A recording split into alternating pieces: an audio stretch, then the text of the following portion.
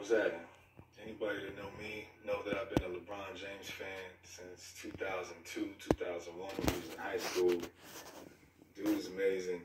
Enjoyed his career and appreciate the entertainment value that it's brought, that I've enjoyed over these years. Now, with that being said, I got some questions. This dude is 33 years old. He's been in the league 15 years. At some point, no matter how athletic you are, how athletically gifted you are, your body starts to age. You know, things start to happen. This man just took off from the dotted line, presumably at the speed of light, and dunked on these boys. With an open lane, can't get it. Here comes LeBron, and the lane flooded it.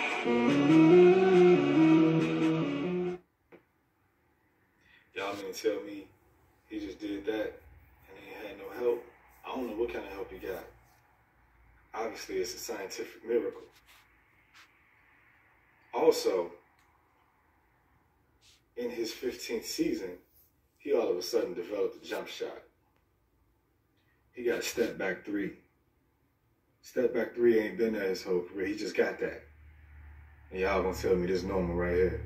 Porzingis smiling at him. 6 to shoot.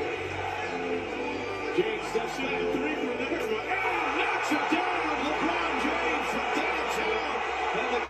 Who you know developing a jump shot in their 15th season as an NBA player? Huh? He couldn't shoot a lick his whole career. All of a sudden, he just pulling up. Nah, I ain't going. And how you got a full head of hair with a fade? I can't have no fade. I ain't had no hair in 17 years. Well, 7 years, but it's the same. I would give any. Really, I just want to know how you grow your hairline back, LeBron. That's all I really want to know. Somebody share this with LeBron. Basically, I come to my conclusion that technology has allowed man